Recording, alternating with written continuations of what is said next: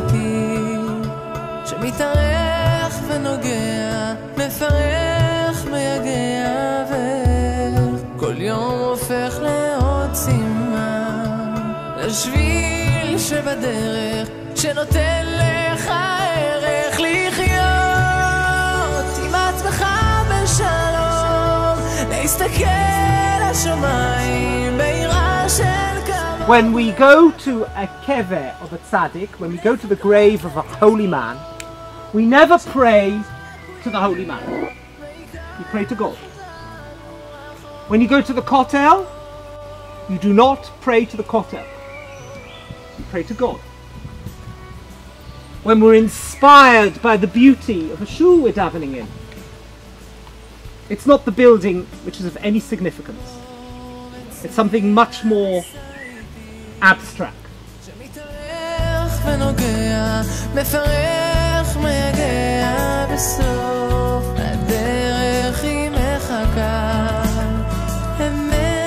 משחררת שתיתן לך ערך לחיות עם עצמך בשלום, להסתכל לשמיים ביראה של כבוד ולחכות לדור שרק הוא יגיע ויקח אותנו רחוק.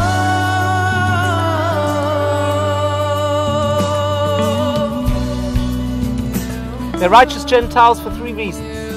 Number one, they had no financial benefit.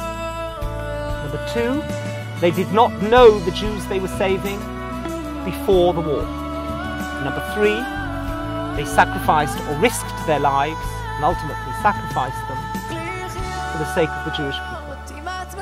The last thing that Joseph always sees is the murder of his wife and his 6 children, and the murder of those Jews he had tried so hard to save.